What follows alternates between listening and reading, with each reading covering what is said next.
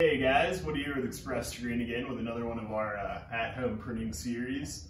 Today we're at a kitchen counter. We're going to be doing a quick print with the MiScreen using fabric markers, something fun you can do with your kids. And just to let y'all know, in North Carolina we are under shelter in place right now, so I'm actually printing from home.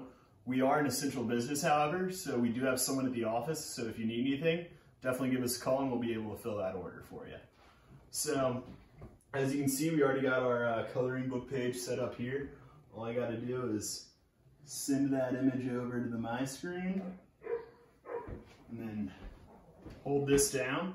And so the way the MiScreen's working, it uses a thermal print head in the bottom, which is used to burn away a silicone coating that the mesh is pre-coated with. And so that allows you to expose the screen in less than 30 seconds. So very quick, very easy.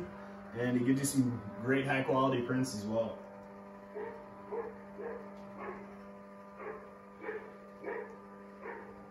So there we go, just like that, the print's ready to go. We're gonna move this over to the shirt here.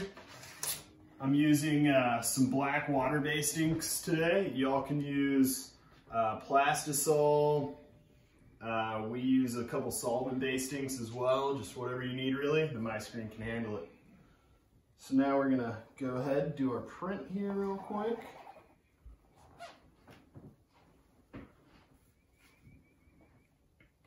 Lift this up. So as you can see,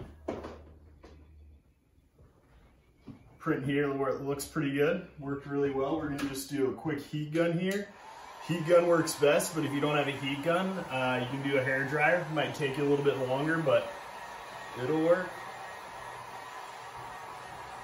So once we got this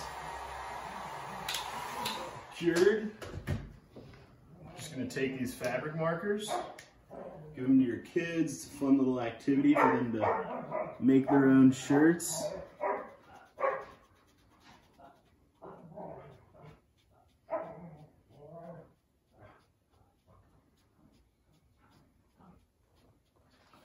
So yeah, just a quick little fun activity.